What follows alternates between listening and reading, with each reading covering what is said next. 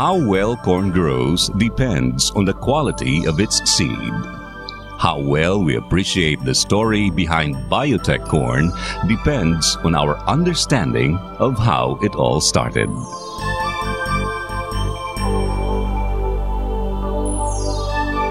The Philippines is the first and only country in Asia to grow biotech corn for food, feed, and processing. Using traditional technology, we have huge losses from the Asiatic corn borer, among other pests. In terms of supply and sufficiency, we used to import anywhere from 600,000 to 1 million metric tons of yellow corn or yellow corn equivalent. And the Asiatic corn borer actually takes out as much as anywhere from 40 to 60% of the crop. This explains why we began testing Bt corn here in our country.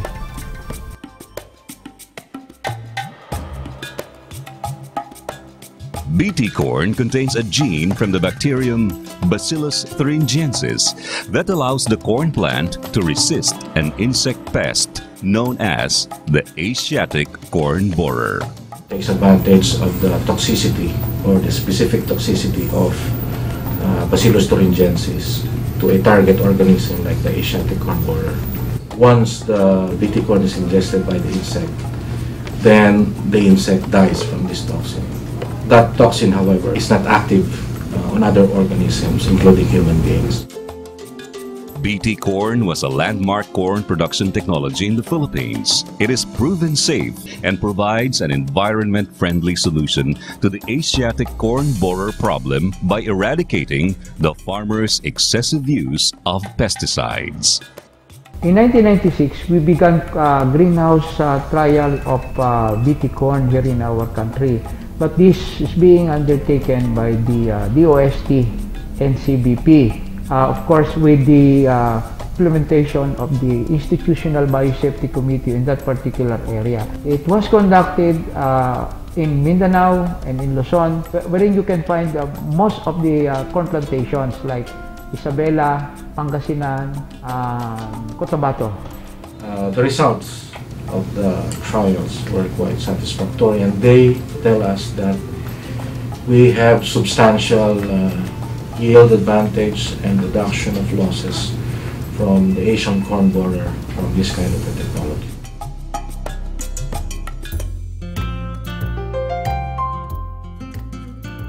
After 7 years of rigorous scientific study and evaluation, Bt corn was finally approved for planting. Yung native corn, ma'am, konti lang anihan mo. Hindi kagaya ng yellow corn na ×2 ang kinikita mo. I-spray, tapos hindi mauuod. So that means hindi na ako mamamasyal sa field every day. But when it comes to Bt corn kasi, you don't need to worry all about that. Parang my peace of mind. With their high yield and high quality harvest, the Bt corn farmers experienced not only an improvement in their income, but also in the quality of their lives. May traktor na kami, may service na rin. Naipagawa na po namin yung bahay namin. Sinanla noon, naibalik ko na. Saka natapos lang ng pag-aaral yung mga anak namin. The Asiatic corn borer is no longer the big threat that it used to be. However, there is another corn production problem that the corn farming community is still facing. Ang problema namin doon yung pagpatay ng damo, ganun. Sa weeding, doon ka malulugi sa ordinary.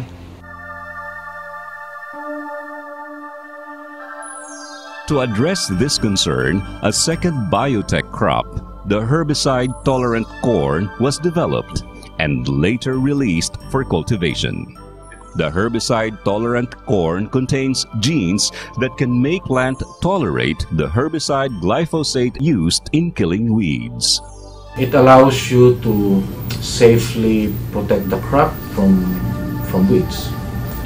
Weeds take out a substantial portion of the nutrition of the crop, and therefore when you spray to eliminate the weeds, we have to see to it that the corn crop is not affected or is tolerant to the herbicide that you use. Mas marami ang ani, ma'am, kasi wala nang damo yung bukid. Kasi mas malaki ang bunga. Konti na lang yung trabaho mo. Sinusupervise mo na lang kung hindi ka na nagpapadamo eh. Aside from the herbicide-tolerant corn, a stacked trait biotech corn was also approved and released on the same year. A stacked trait biotech corn contains 2 or more genes for herbicide tolerance or insect resistance, or for both traits. And stacked traits essentially puts in not just 1 but 2 or 3 or more deterrents to the pest. And therefore, it is infinitely much more effective than a single trait corn like BT corn. And therefore, we feel that this would vastly improve the durability of the technology applied to the crop. If I will be a farmer and I am encountering problems both on Asian corn borer and on weeds, I will choose stack trait rather than the single trait event. Maganda sa ani, malinis, hindi ka ganong mahirapan magtanim sa bukid. Nakakatulong dahil nare-recover yung loge na dumadaan sa aming pagtatanim. The success of the 10-year commercialization of biotech corn was achieved due to its immense benefits to the farmers. We started for 50 hectares only being planted to BT corn. But now, it has expanded to almost 700,000 hectares, meaning to say that besides increasing the profitability and productivity of the farmers, it also increased the job generation created by this technology. Farmers want a steady harvest. They want to have a stable income from planting. Biotech corn made these possible for them. All thanks to the stakeholders whose cooperation made the adoption of biotech technology a success. It's very important to have a very strong regulatory system. A regulatory system that does not compromise in terms of science, in terms of objectivity, in terms of procedure, in terms of timelines and predictability. It's very important that the credibility of the regulatory system is intact. We never compromised on that.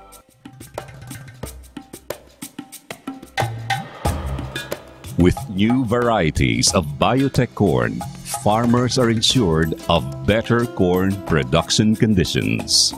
Hindi ka na mapapagod, makakahanap ka pa ng ibang trabaho.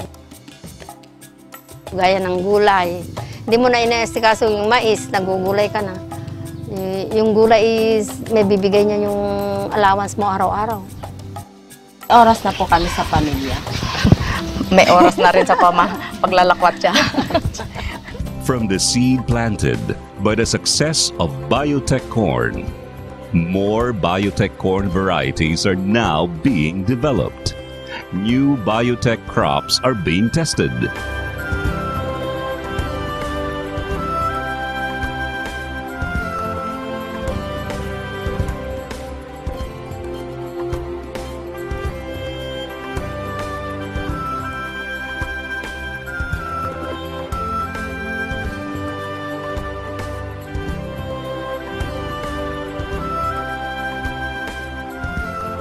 Farmers are on their way to better lives, and a self-sufficient Philippines is now possible to achieve.